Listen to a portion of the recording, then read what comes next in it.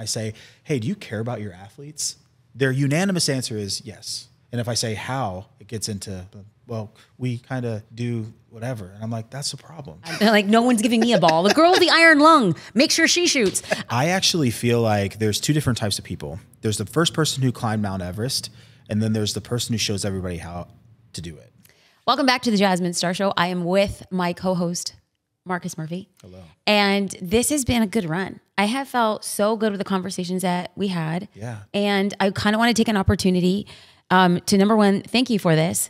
And let's like bring this full circle. I'm so happy that we had that conversation on the front end, because when Johnny mentioned interviewing at Yelp, like listeners were able to put that in context. Yeah, and there then, were a few different times. And then Matt was talking about LinkedIn Learning, and like people were on the journey with us. And so I think that that was really good. And we got to like know you. Yes. And we got to know the dream that you put up on the dream wall.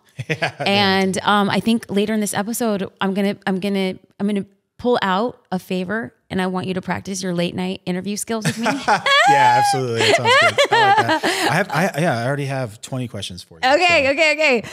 So I want to start though, like now we're up to speed. Yeah. And so we left the story where you were doing consulting. Right. And then you were like, I need to find myself. Yes. And you now, I mean, I jokingly, like I poke fun and I do it in love, but you're a CEO of a bona fide bomb business. And I want to start about like that origin story. Right. You know, I feel like it's actually something that maybe you'll relate to as well, is there was a bit of personality in there, like a bit of like where I was becoming a personality, saying, okay, I'm a speaker, I'm going to shows. And that was a big part of who I am. And then there was a new identity. I stopped posting on LinkedIn, which I don't know if anybody really noticed, but I didn't for almost a year and a half, to the point where like LinkedIn was going, are you okay? Like, are you all right? Because you were a major contributor in this way, or just some of that circuit that I used to do. Yep. But I felt like I needed to figure out what it's like to be a technology CEO. And I spent a ton of time just interviewing, finding other people. Like there's a couple pivotal people that are worth shouting out. But David Cancel, he started a company called Drift, and they grew like a rocket ship. And I just look at these people and I'm like, how are you doing this and so gracefully and all that stuff? Guess what? They're not. They're not at all. They're just people who have put on the new identity that that's who they are now. And they're still using that vehicle to accomplish their goals. So it doesn't matter whether it's a technology company for me, or it was an event, or it was me speaking. It just had to be able to be the vehicle to get me to where I wanted to go. And I think that's where the story probably is now, is that I am developing something that aligns with where I ultimately want to go in life, that I have a fun time building with people that I actually care about. And it's led us to Five, which is in the sports world, a closed source community application for athletic organizations. And it sounds super boring to say it like that, but it's a lot more fun, because it's like, who puts business and sports, like business education and sports together? But if you look at the alternative, the worst catastrophic things that are happening to athletes in the world is because they are under-resourced and disconnected and isolated and alone. Okay. Wait, hold on. Okay. So we went through like the fancy stuff, but we need to have a moment and give a shout out to our girl, like Riri, because Rihanna disappears. Yeah. And then she comes back.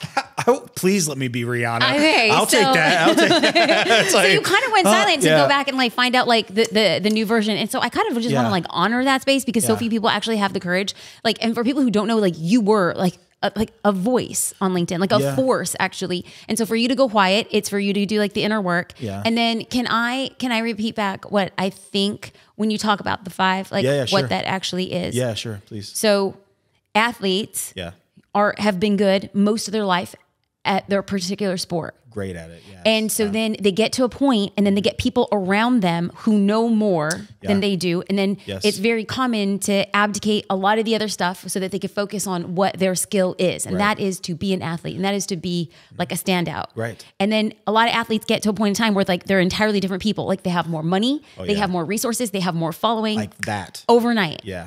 And then they didn't develop the skill set to actually understand what that life looks like as celebrity, and then thereafter, and then as a 100,000-aire millionaire, like 100 millionaire thereafter. Yeah. And so you saw a gap in the market. Well, I saw a gap in two ways. So one, there's an education gap.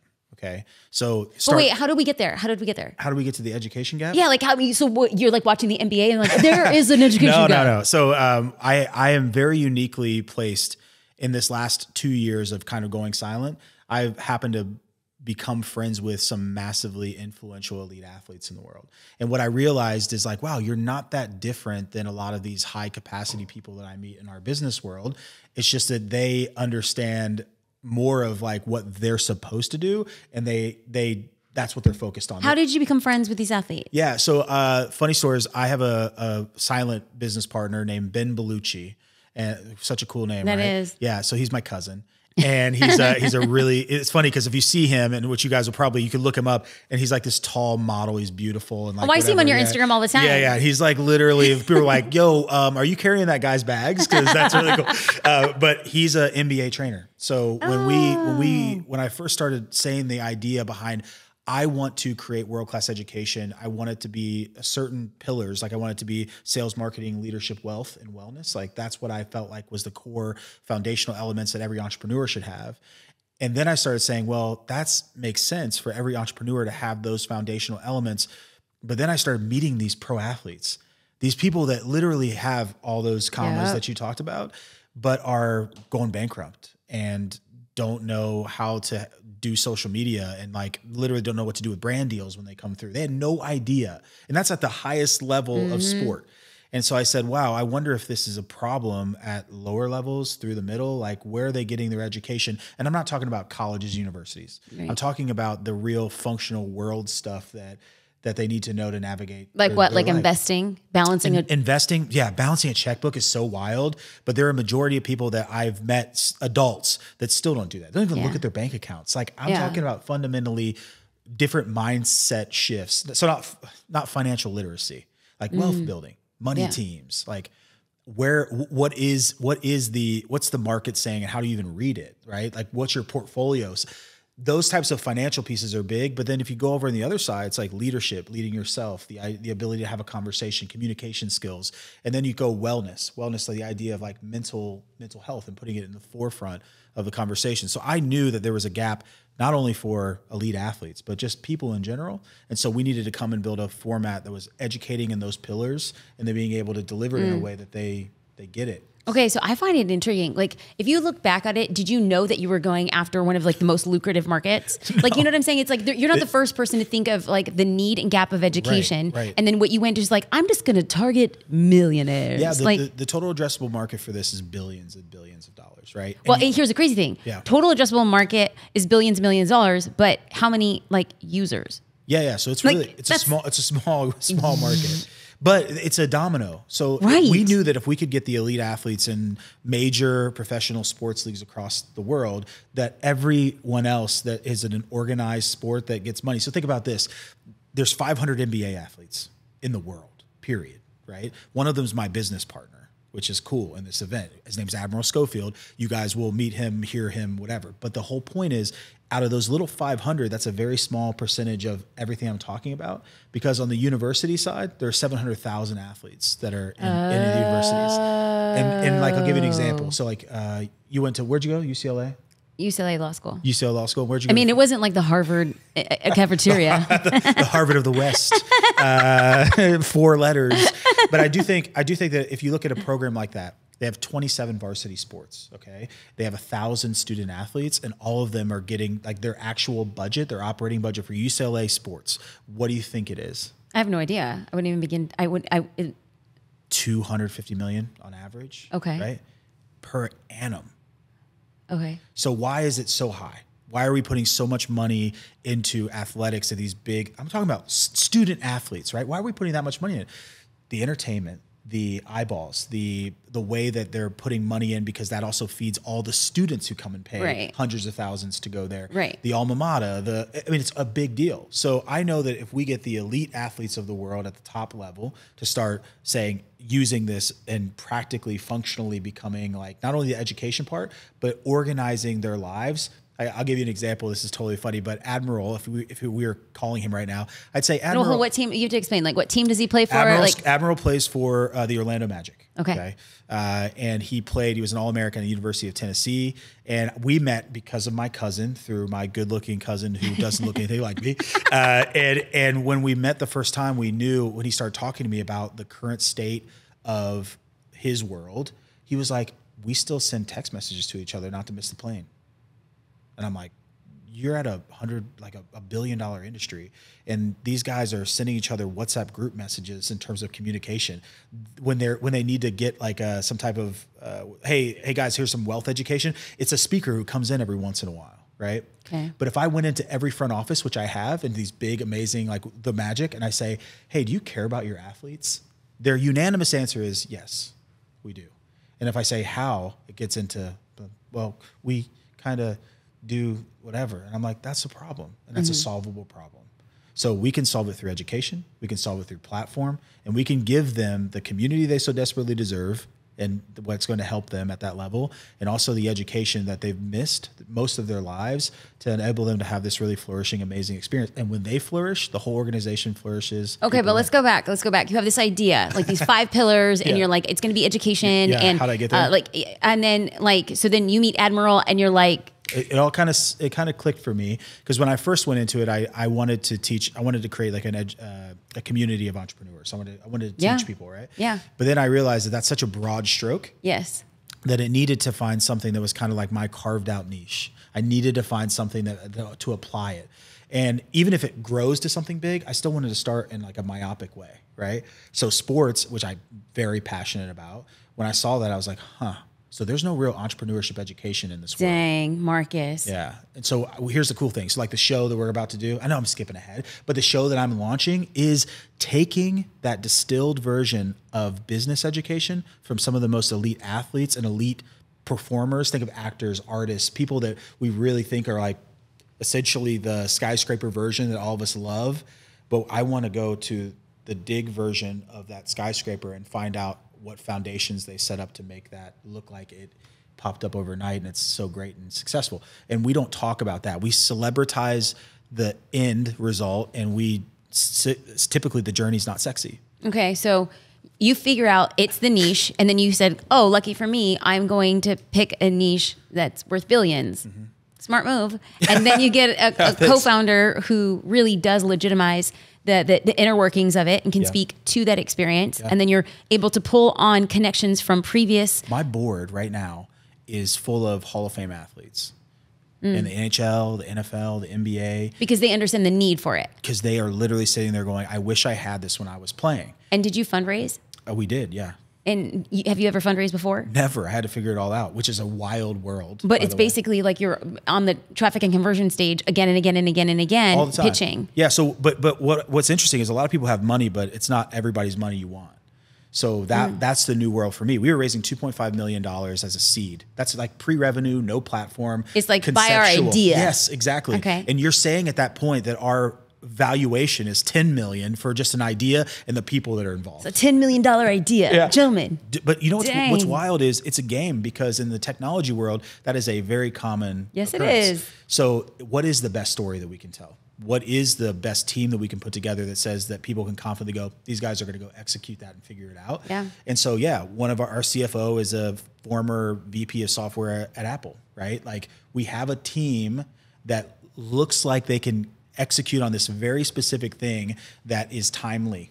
And that's what we raised money off of. And I had so many meetings with people where they're like, yeah, I could write you a check for $250,000. And I remember all of us sitting there going, we don't want that person on our team. Right. Yeah. Okay. And that's tough. Because sometimes in the beginning you're like, oh, I just want that money, because that legitimizes this whole thing. And then eventually we're like, no, it's not about the money. It's about the people that can make it go faster. So let's break down the business and then move into the dig, because I want to know the purpose. I want to know the purpose of the dig. Yeah. So if I'm a student athlete, I will be able to download an app. Correct. It'll be on their mobile. Yeah. And I go through the app, and then I am there able to find, so let's say I'm a college athlete. I mean, look at me. I'm like all of 5'2" on a good day. It's like, like no one's giving me a ball. The girl with the iron lung, make sure she shoots. So like, wait. I see you. You're athletic. Maybe you're not an athlete. You're athletic though, right? Hold on. Let me hair flip. Yes.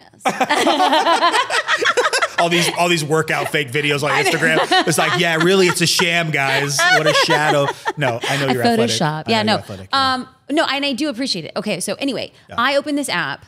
I'm in the basket weaving athletic club at UCLA. And so then I open the app. Yeah. And I'm just like, maybe I get an endorsement. Now that with the NCAA, I am able to get money and monetize my name and likeness. And I'm sitting on $32,000. And I'm like, I can buy myself a car. Yeah. Or I can go in and get some education on what I might be able to do for a long-term investment. Yeah, it's prescriptive in that way. So the admin version, so somebody at the organization, similarly to having like a CRM or somebody that manages Salesforce in the organization, there would be an admin in that organization. So the UCLA athletic department is going to have somebody. Yeah, who's their technical director or any of those people.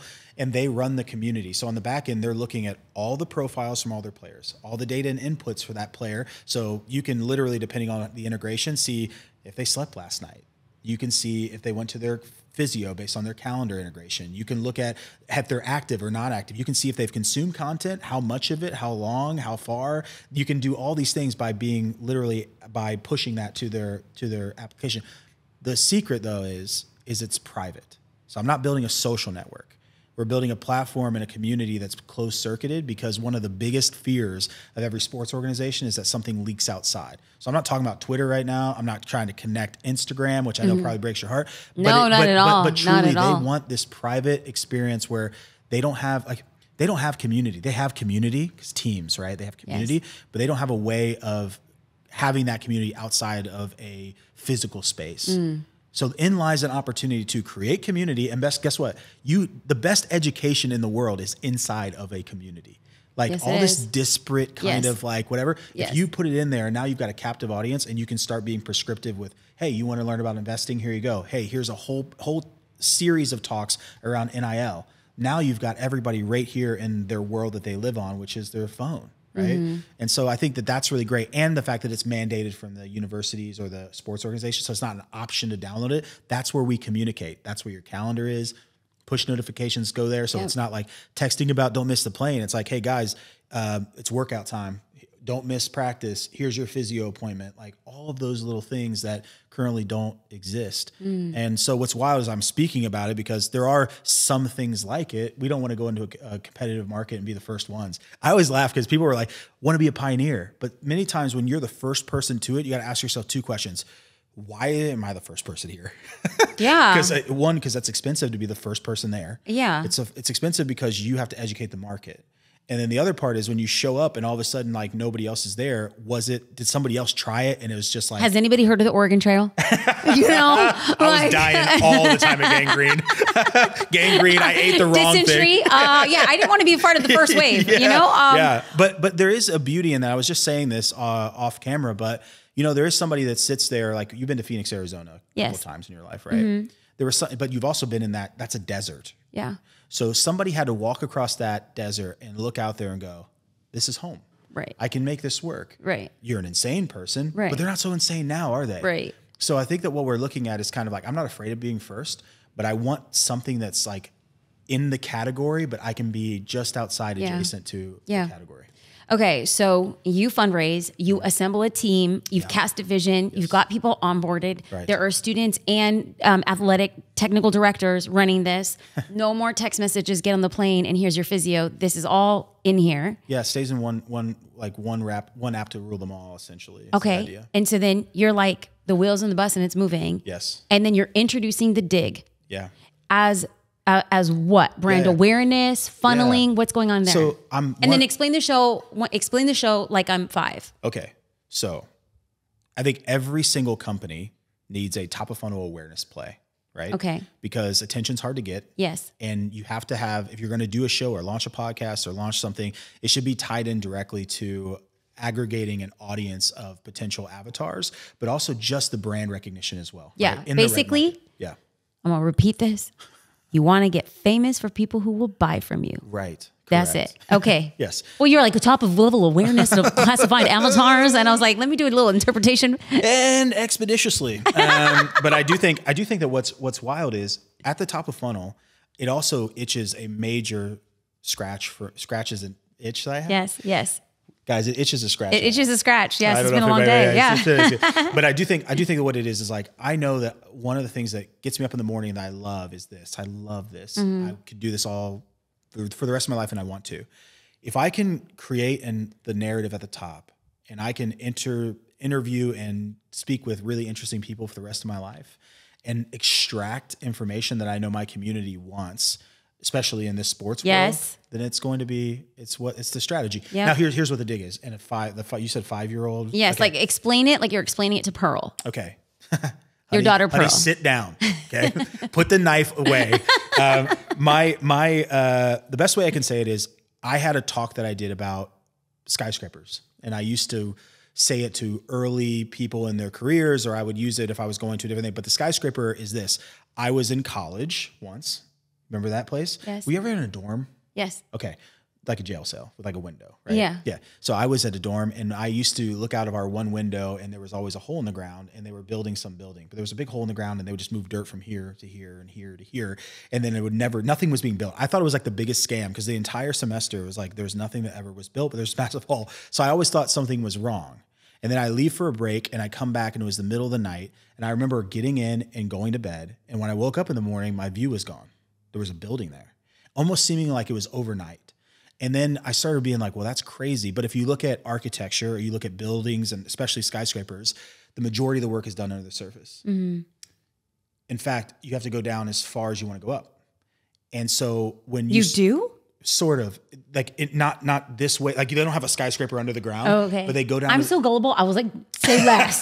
There's an Empire State Building underneath an Empire State Building. But they do have to go to the bedrock. So they have to drill down to the bedrock. So like in New York City, all those buildings are literally down on the bedrock to keep them erect like that. Wow. So when you think about skyscraper, the one thing that always resonates with me as an entrepreneur or anything that I do is that this should take longer, but we don't know what they're doing down there.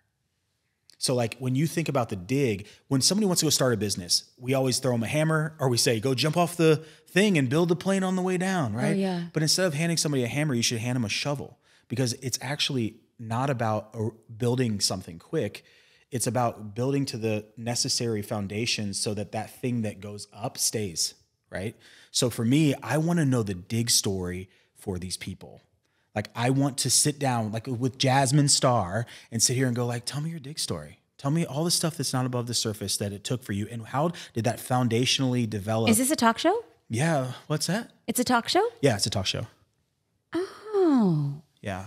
And so you're bringing on famous athletes, famous people. And you want to know their dig story. I want to get to their dig story. Pearl. That's okay. I got it.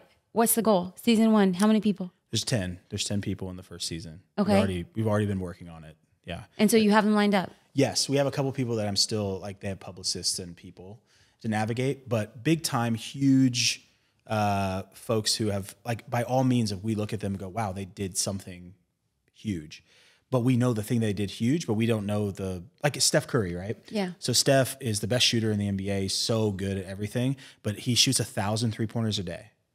Like his actual preparation, we aren't in love with because we want the game and the lights, but he can unpack that part. And then here's the other part. It's not just about that stuff. It's about how they set up their lives. So these people will be speaking about business. They'll be speaking about the business of their life, how they invest, their teams, like they will demystify. They're going to speak about the pillars that are on the inside. The foundational pillars of their life. Yes. Great. And then, but you had said you want to build awareness for the person who's going to buy from you. Yeah. But the person who's buying from you is essentially an athletic department. It's an athletic department, but also in addition to that, so that's one avatar of our business. Okay. The rest of it is a learning community of people who want to learn from elite athletes. So business owners are a big one. They can one-to-many buy into a community application. Did you just get the model and leverage it to an entirely different audience? Yeah. Because stop right now. Yeah. So the idea was that we start one to many inside of organizations, but we knew that we were going to build a learning platform where we bring in these elite athletes who teach business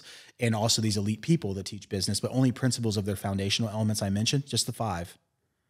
Now you're getting my name for our business? Yeah.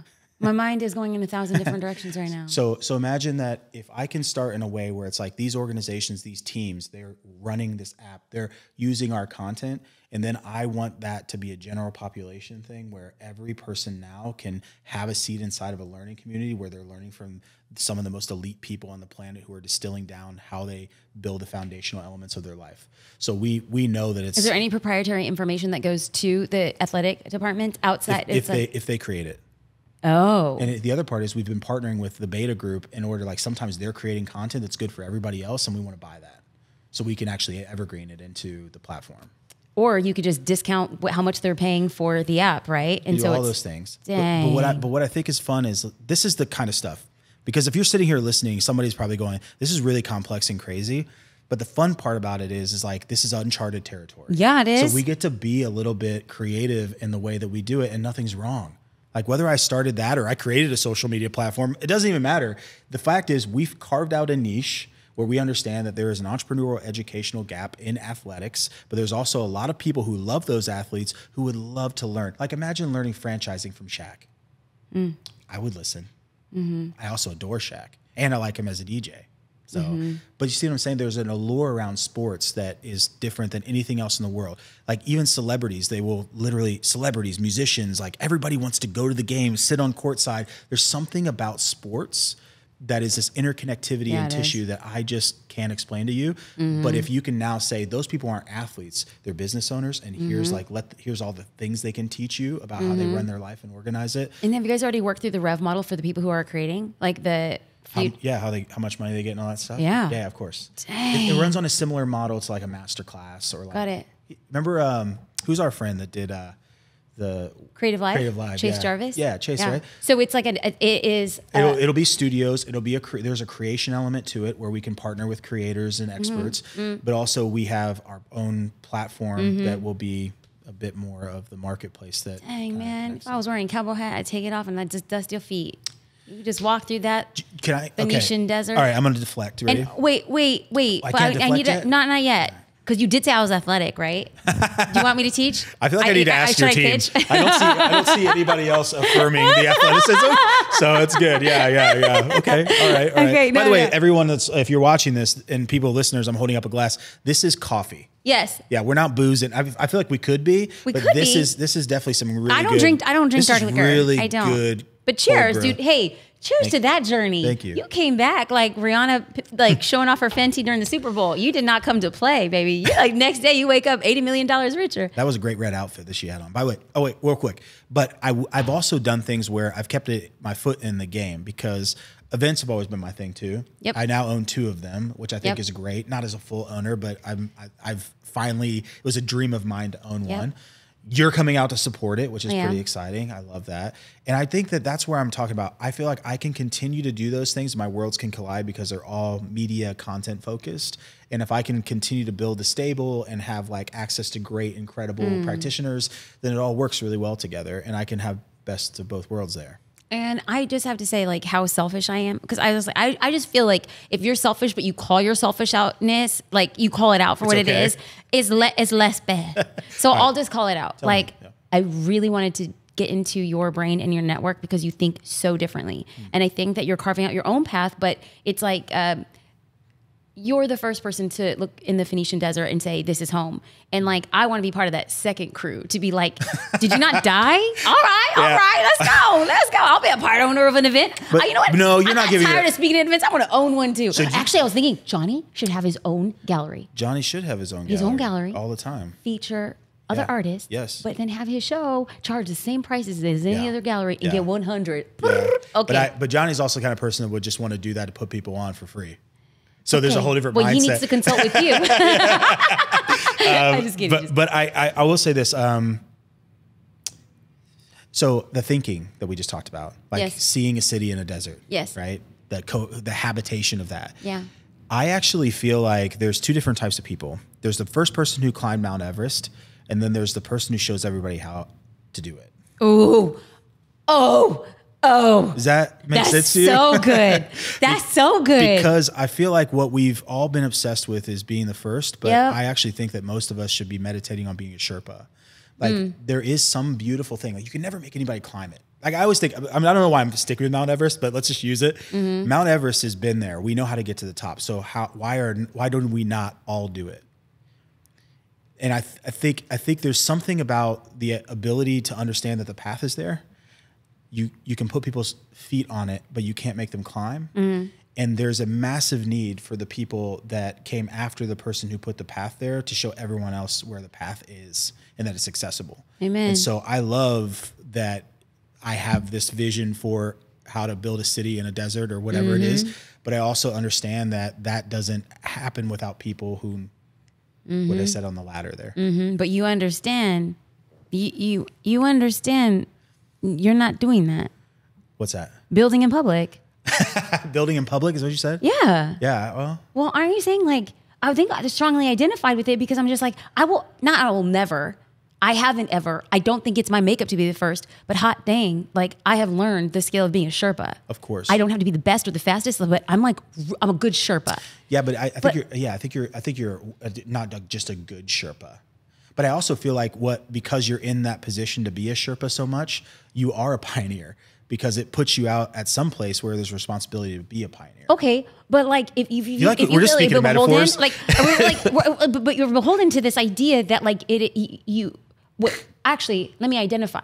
Okay. Are you the first to Everest right now as you do this? This will be base camp 1 or 2. Okay. Sure. Yeah. Okay. Because that's different. Yeah. Because if you were saying that like we are almost in some ways beholden to share the journey. Right. Do you believe that you are? Yes. How so? I think that what I've done now, I'm willing to share in people's experience. So like getting somebody to come into this experience. Why do I have a show? Yes, of course I will say, and no, as a business person, I'll say, yes, it's to top of funnel awareness for the avatar. And like, yeah, we can throw out a bunch of acronyms. The real thing is that it's an invitation. So I really believe that this is my invitation at the top of the funnel for people to come inside. And what I mean by that is not as a customer per se, but to join in on the journey. And it's funny, I would love, it's almost like I'm going up Everest, but everybody can watch. And I am going into some uncharted territory in the way that I'm choosing my niche. But I also believe that I can't get there without everybody else. So there is a part of me that's a little bit like, I'm happy to go first, but I would love to go first with people behind me and making sure that I'm okay.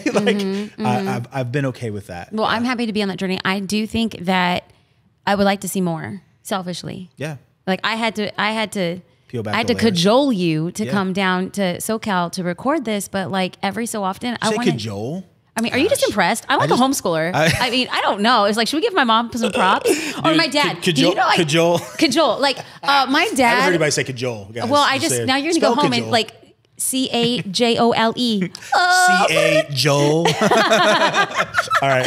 Yes. My dad right. So at Reader's Digest. Yes. He would read his Reader's Digest when he was like teaching himself how to read. And so he would go through these quizzes of like words. And so thank you, Reader's Digest and Daddy late at night. But I feel like you are such a magnetic character. And yes, you're inviting people on the dig, but like it already looks at you at Everest and you're putting a chair next to you, inviting another person who's climbed their Everest. If I would have had a camera crew with me this entire last year and a half, and even what we're doing now, it would be really interesting to document our build. It would be really interesting to do that. Well, especially as like a black founder of a SaaS company. Yeah, it's a like, little bit different. It's kind of like so rare. Like you out here like a black unicorn. You know, like you're the extra well, rare. I think it's funny because some people don't know that I'm black at all.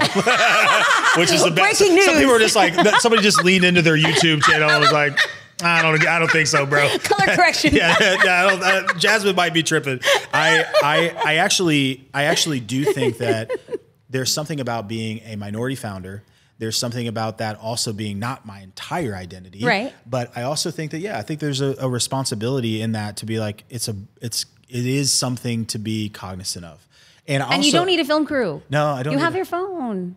You have your phone. What is this an intervention? Yeah, this is an intervention. No, it's called an excavation. Yes, There's no intervention. Like I'm trying to bring out like I selfishly want to see what it is you're doing. It is so powerful, and just to see the way that you. I haven't shared. I've been digging, and I know that sounds so bizarre, full circle there, but that will come out. Okay. But I feel like I picked up the shovel for the last 2 years. Good for you. And I haven't hit my bedrock Good just for yet. you. Yeah. Good for you. Good for you.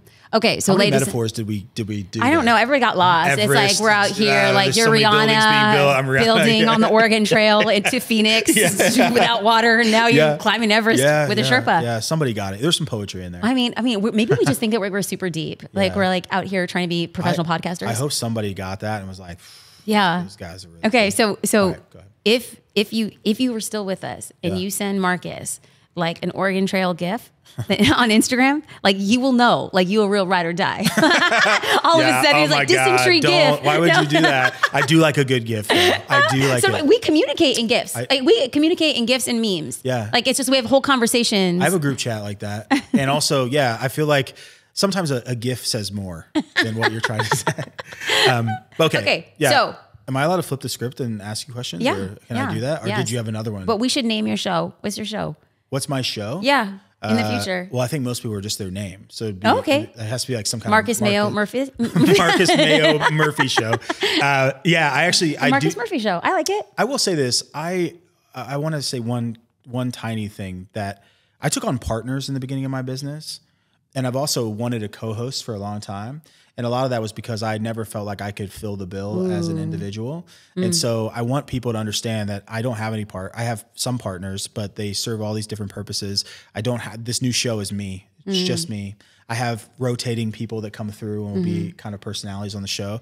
But I think that if you're going to have a show, it kind of, that dream I articulated earlier, you have to be okay with being the one in some ways.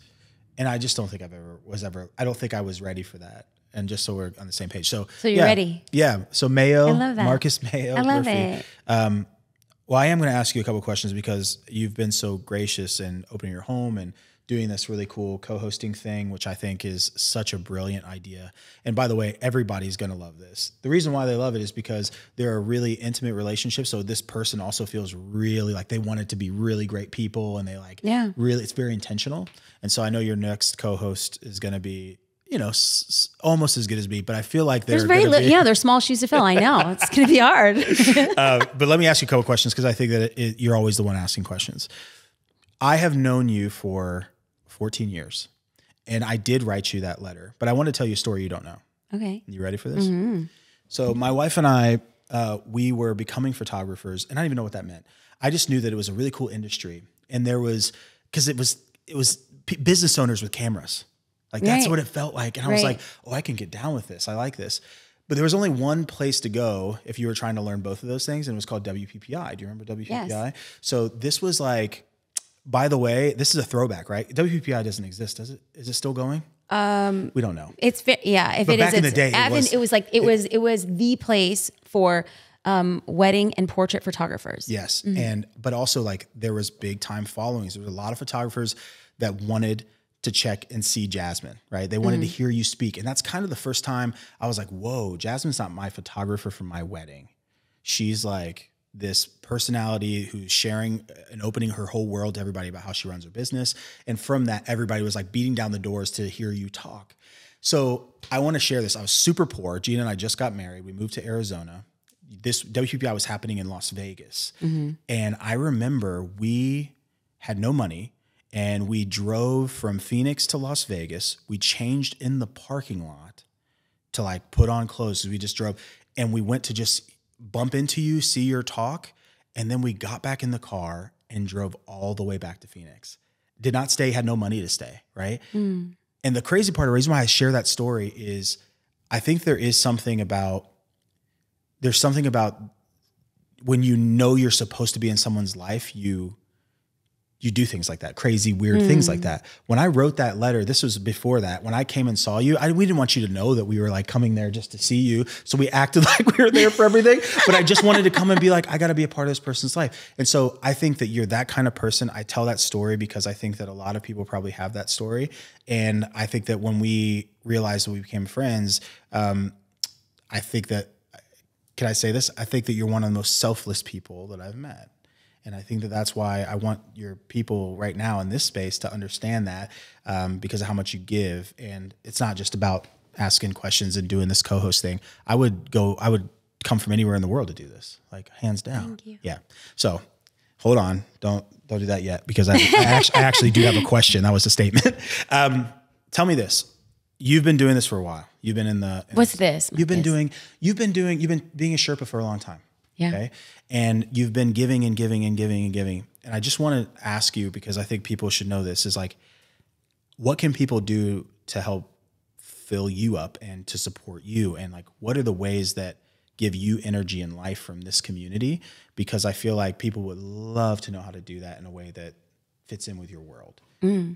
I think I'm certain the answer is a throwback to what Billie Jean was talking about. He talked about how what we do is we essentially make ourselves famous by what we share and the information we put out.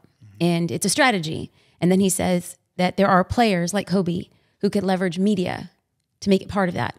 And I don't know if it's in me. I don't know if it's the industry. I don't know if it's who I am that would be able to go behind that and get media backed money. I just think that there is like this massive, massive, massive tectonic shift that I think I could be a part of. Why am I crying?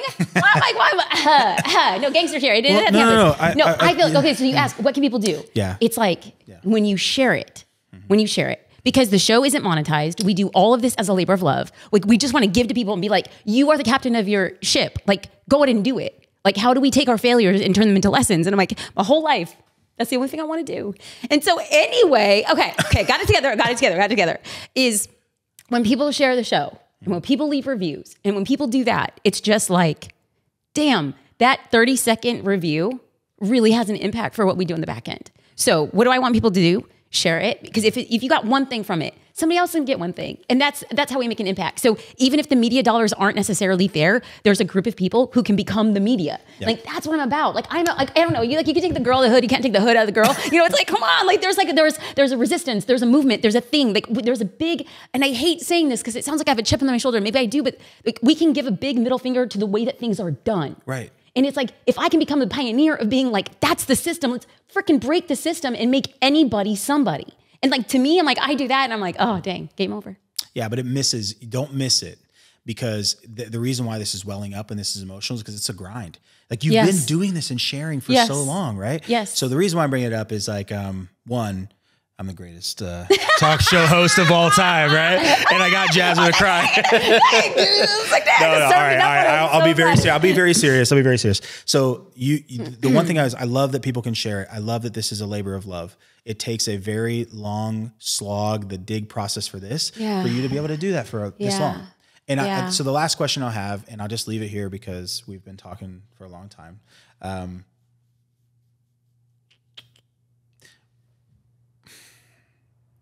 Now I feel emotional. And I'm glad we could edit this, because I don't want to be we can't be too crying. We can't be two criers. What is it that makes you keep doing this? And let me say this. This is because there's an evolution happening. Like, I've seen it. I'm watching. Like, here's the crazy part. Like, we talk, but I've seen this. There's a next phase of this whole thing. And it's not like, it's not the podcast. It's not courses. Like, you could give all of this away forever, and you will, because that's who you are. But I could see that there's like you're coming out of your skin. Something's happening. Can you share any of that with us? Could you share like the fact that, do you feel that like you're kind of transitioning into something else? Yeah. I don't know what it is. It's been, 2022 was, dang it, like the worst. It was the worst. And I knew that you have to be broken to change. And 2022 broke me.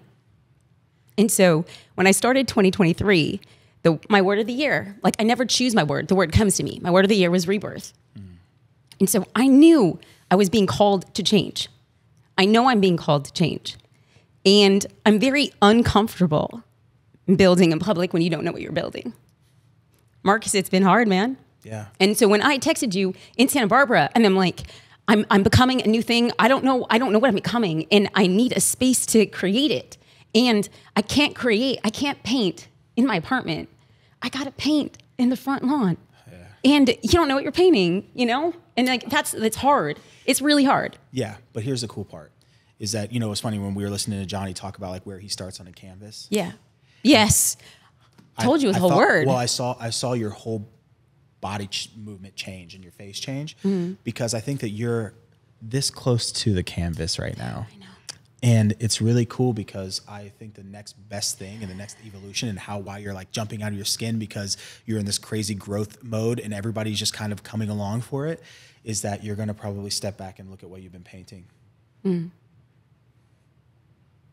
Does that make sense? It does. And I feel like when you hear things and you don't want to listen. And so JD was the first to say, I think you need a break. And I'm like, no, I think I need to work more. I need to do more. And when Johnny had said, you take a step back. And I think hearing all of it is I do need to take a step back. But my concern is that I come back from the break and people say, so what are you going to paint? And I'm like, that expectation of taking a step back and then like having the courage to go back and put your nose against the canvas and say, I still don't know. And I told JD, I'm like, I'm not ready for that pressure. I'm not ready for that pressure to come back and say, this is the thing that we're building. And so I'm going to take a break. I know I am, but I'm putting up a lot of parameters to say, like, I'm taking a break without expectation. And I need that for me. And I don't know. I don't know if we're going to get to the end of the year. We're recording this. It's debuting. It's August. And I don't know if I'm going to know what I'm painting by the end of the year. And yeah, I think I've had to come to that level of acceptance. It's okay. Yeah. I don't know. Yeah. Well, I'll say this. I'm proud of you. Thank you. I think that it takes a lot of courage to be able to step away from that, to be able to gain the perspective. The part is like, there's always going to be an anticipation for what Jasmine does next. Sorry. Like, you're going to have that. But what you do, you have way more control of like understanding how it fits in, and you get to now paint whatever you want. And so that's the cool part, there's freedom in that. But I just want to tell you, I think I'm proud of you. Thank you. I'm very excited for you. And just to be here in this space together and be able to experience kind of the evolution is a really Thank you. honor. So one thing that we learned was that community is important and people who just give you the space to be. And so it took you a lot of work to get some of like your really talented, amazing friends down here. It took you a lot of work to get down here. It's on your time and your dime. And I think I'm going to look back. Like, I know it in me, Marcus. Like, I know it in me. I know there's something like big in me. Oh yeah, I see it. And I'm going to look back and be like, it was the community who shut up. So I just want to say thank you. Dang it. I love you. I love you. I'm giving you a All right. Well, see you guys later, everybody. It's been really fun. What a way to wrap it. But seriously, though, Thank you. This is awesome. Please keep doing this. Bring in really interesting people. Biggest fan. Thank you. Yeah. Thank you. You want to close this out? You want to look at camera one and close it out? Yeah. Where's camera one? Right there. Okay. Oh, cool. right there. Okay. Camera two. Camera two. Everyone, thank you so much. It's a complete honor and privilege to be involved with friends who are doing amazing things in the world. And so I just feel like I hope you got something from my really cool friends that we got to be on your show. And until then, we will, please join the conversation, be a part of the community, and continue to watch and share this to get the message out there to everybody. Thank you. Thank you. I love you and Gina and Love the you girls. too. Thank you. All right. Thanks, guys.